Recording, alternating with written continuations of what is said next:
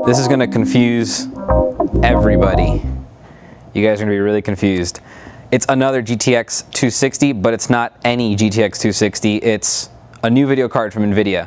And rather than giving it a new name, like the GTX 265 or the GTX 270, they named it the GTX Core 216. And this is the EVGA version, so it's a pretty cool card. And there's actually other versions, and they all have their own name. Each manufacturer had their own name. So I guess what happened is 4800 series came out. NVIDIA's used to being top dog, and you know, AMD came out and said, yo, you know, what's up? And Intel got mad, and you know, NVIDIA got mad, sorry, and those are fighting words, you know, and they just got at it, so they released a new card. Now, let's talk about this card, because it's got an interesting point where it fits in the scale of cards between the 260 and the 280. I'll show you in a second. I did a couple simple benchmarks to illustrate, you know, where on the totem pole it's at. And it's right in the middle, where you'd expect it to be. It's right between the 260 and the 280. But more importantly, is not within NVIDIA. It's within the whole scheme of things, because this card is faster than the 4870 in just about every game that I tested, except for a few. I'm actually going to refer you guys to www.hardwarecanucks.com. Yes, Canucks is in Canadians. They have an excellent review on this card with some of the best benchmarks I've seen in a while. Very detailed benchmarks. I like them a lot. So I'll show you my benchmarks, and then I'll show you, you'll see theirs. Theirs are much more, I just did Crysis and 3D Mark Vantage to kind of show you where they're at. Now let's talk about Core 216. What is Core 216? Well, it's 216 processing cores. Before you were using 192, and it had 8 clusters of 24. Now it has 9 clusters of 24. So those are your SIMD clusters. They added more. That's pretty much all it is. They also gave you a few more texturing units. So I think you had, what was it before? You had 64 before, and now you have 72 texturing units. So that's a nice increase as well. Everything else stayed the same. So let me show you the specs. Take a look at this graph right up here. As you can see, the memory, the core clock, the memory clock, the shader clock all stayed the same between the GTX 260 and the GTX 260 Core 216. Now, as you can see, the superclocked version has a nice little bump in all the frequencies. So that definitely kicked it up. This card actually outperformed the GTX 280, but not the GTX 280 for the win or the superclocked versions. So that's very interesting actually, and that's due to the higher frequencies. Now, also, of course, more importantly, it beat out the 4870. These two power connectors right here, the 6-pin PCIs, are going to require a 500 watt minimum power supply. So make sure you keep that in mind. A lot of the previous cards were only 450. These are 500, and you are going to need 36 amps on the plus 12 volt rail. So that is a good amount of amperage that you're going to need, but most of you guys with modern power supplies are not going to have any problems. Also want to let you guys know that 3D Mark Vantage is included in the box, which is really nice. And also included in the box is the EVGA or NVIDIA precision overclocking utility, which does that you increase your fan speed, your core, your shaders, and your memory clock freely. And it can, you know, kind of do everything in automatic, where it's linked up your core and your shaders, or you can do it all manually. And pretty much if you get an artifact scanning tool, you just overclock until you start getting artifacts, and that's when you're maxed out. And there's no reason to waste any time. Overclock away. All right, let me give you guys the quick walk around of the card just so you can see everything on here. You get 2 DVI ports. These are dual link DVIs, 2560 by 1600 maximum resolution. So even if you've got a 30-inch, you're fine.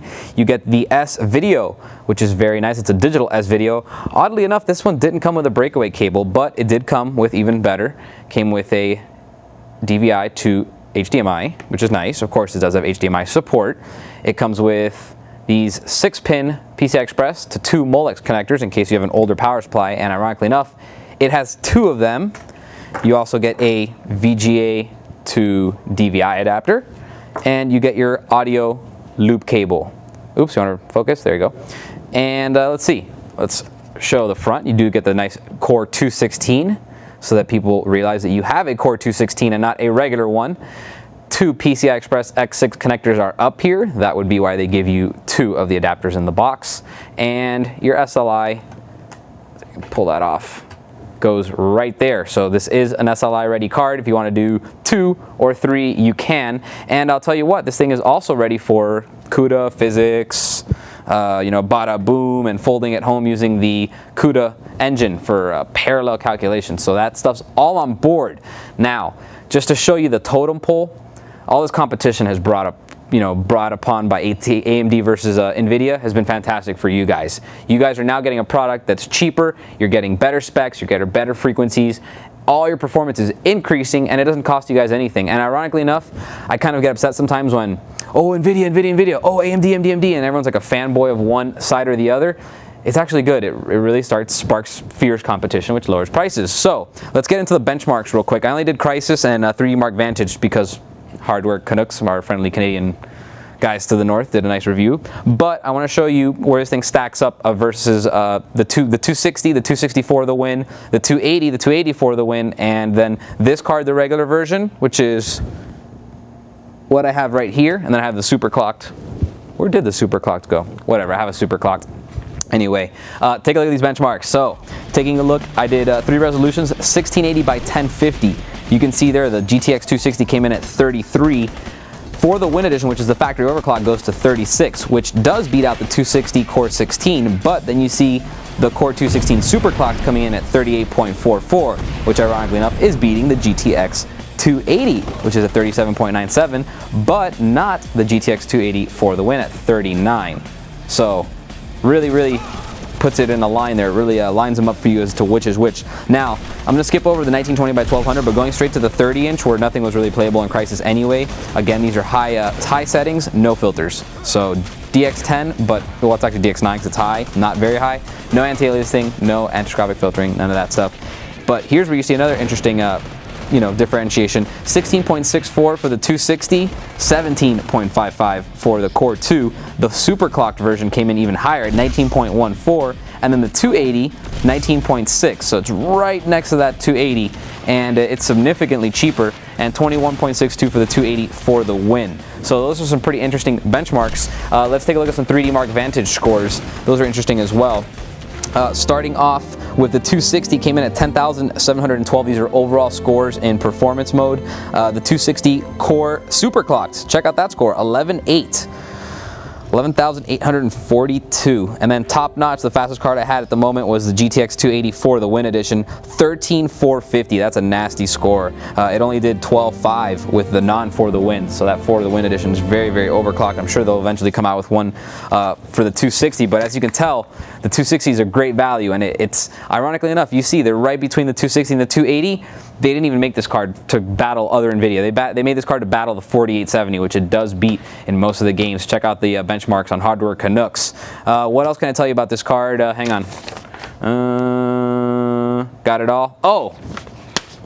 EVGA has been very nice to me lately, so I'm going to give you guys the reasons behind why I personally use EVGA when I'm getting NVIDIA video cards. So I want to tell you a few things. First, this card has a lifetime warranty. That's awesome. You registered on their website, they give you a lifetime warranty. If it ever breaks, they fix it. Number 2, 24/7 customer support. So when you're building your computer at 4 in the morning and you're all cracked out on Red Bulls and you're freaking out because the thing won't post and you want to play a video game before you go to bed and you're just frustrated with life, you can call them 24/7. That's an excellent service that they provide you. Another thing is you get a step-up program, which is pretty much if a new card comes out within 90 days of you purchasing it, you can step up or you can upgrade to a bigger, badder card, and you only pay the difference rather than buying the whole new card and then having this used card, which you can't really sell on eBay. You can, but you're not going to get as much as you paid for it. You're going to lose money. And the final reason for this card, not this one in particular, but the superclocked, is again you get an extra core. Extra cluster of cores, 24 extra cores, and you get a faster frequency, which is definitely going to give you, as you saw, a higher benchmark, more frames per second in all your games. So had to plug EVGA there. It's not commercial, it's personally for me. Sorry, I hit my mic, because they're the best so far. I love them. I can't say no to EVGA. They do a really good job, great products. If you have any questions on it, email me. I'll see you guys next time. For more information on the EVGA GeForce GTX 260 Core 216, go to CompUSA.com and type in E145-261 into the search box. Or you can always call us 24 hours a day, 7 days a week at 1-800-CompUSA.